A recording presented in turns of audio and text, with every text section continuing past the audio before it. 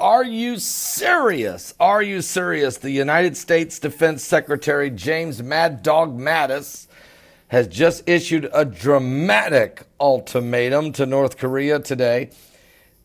He says, North Korea, you need to cease any consideration of actions that would lead to the end of its regime and destruction of your people, unquote. Now, strong words that come just one day after President Donald Trump warned that the United States could unleash fire and fury, the likes the world has never seen before. Well, the North Koreans must choose to stop isolating itself and stand down its pursuit of nuclear weapons, says the Secretary of Defense, James Mad Dog Mattis. And he said it in a written statement, adding that the regime's actions will continue to be grossly overmatched by ours and would lose any arms race or conflict if it initiates. So Mattis has consistently said that he prefers to resolve the issues over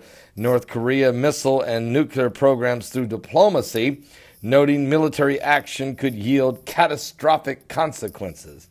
And Mattis called on North Korea's leader Kim Jong-un today to cooperate with the international community.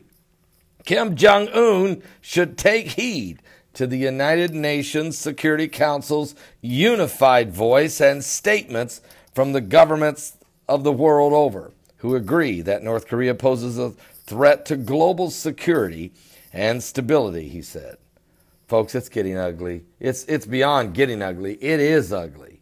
The question is, if Kim Jong-un really fires these 4 missiles right at Guam, and even if he drops them in their doorstep, do you really think we can sit here any longer? And you know that nobody wants to do the preemptive strike on these guys. Nobody wants to pull the trigger, but my Lord have mercy. What if we sit there, we let him shoot the 4, and they come down, but they don't come down just in the front door, but they actually land on these. There's 162,000 American citizens living in Guam. Are you serious?